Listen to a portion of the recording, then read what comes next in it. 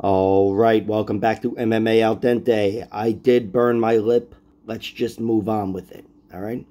Dustin Jacoby versus Khalil Rountree. It is Khalil, not Khalil, as I said for the first 6 years of his career here.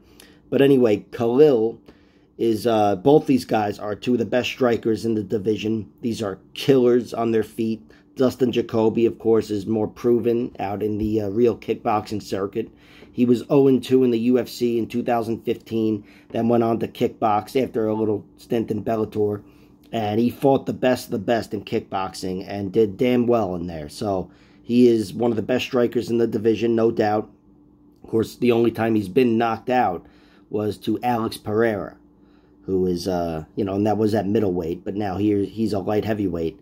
But that just says a lot about Alex Pereira. But Dustin Jacoby, nobody's bested him on his feet since he's been an established kickboxer. Back when he fought David Branch, I felt like kind of got the better of him. Or, he definitely, outstruck Jacoby in round 3 anyway. Jacoby is, since coming back to the UFC, though, he's 6-0-1. He's got a lot of momentum. He just doesn't have a ranking because he hasn't beaten anybody too great, which, of course, he's beaten a lot of good fighters. But, you have to beat someone close to the rankings to get ranked. And, of course, I don't even know. He might be ranked, but I just don't think he is with his matchups.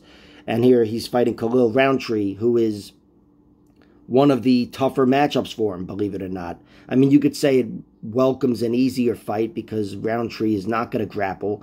But Khalil Rountree is a guy that, I feel like Jacoby could be playing into Rountree's strengths. Khalil Rountree is a guy who's lost on the ground. Both these guys, a good portion of their losses anyway, are on the ground.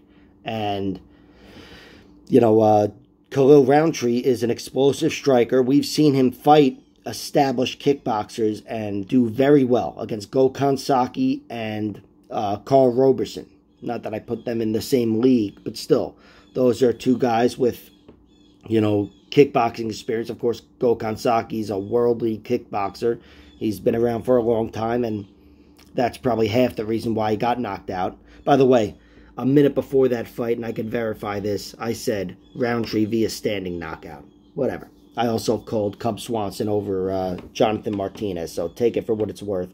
But anyway, Jacoby versus Rountree, I think this is going to be a striking battle. I would love to see them grapple just to see, one of these guys use their weaker arts, their weaker skill set to capitalize on his opponent's weaker skill set. That would be awesome, and I do think it would be Jacoby that would thrive in a grappling battle, just with his size, even up against the cage and the clinch. And of course, Rountree suffered a big knockout in the clinch with those elbows from Johnny Walker, and Jacoby is a pretty damn big guy, kind of like Walker, but halfway there anyway. But still a bigger light heavyweight, and it'd be interesting to see them grapple. I would love to see it. But between the two of them, they have one submission victory out of, 40 fights or whatever. One submission victory. So you're not likely to see it. Of course, that does come to Jacoby. And I don't even know what it was. I never saw it. Could have been submission due to strikes for all I know. But I just knew, okay, not likely to see that. But still, it would be interesting because these guys, that's where they don't want to be. And that's where the majority of their losses have occurred. Dustin Jacoby, his losses to John Salter, of course, King Mo, David Branch, a good portion of that was on the ground. Chris Camozzi, Clifford Starks, and Khalil Rountree, pretty much everyone but Johnny Walker, I'd say, beat him with grappling.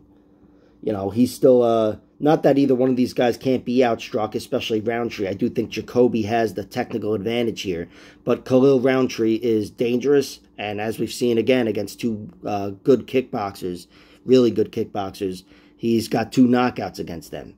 He is, he typically wins the striking battle. Of course, Jacoby is damn near undefeated in MMA, striking-wise. So I tend to side with Jacoby in this one. I do think if a striking battle plays out like I expect it to, Jacoby, not only does he have the reach, the height, and the technical advantages, I think he's more likely to win a close fight. I look at Khalil Rountree, and I don't think he's ever really won a close fight. That one against Pragnio was damn close. That slipped away.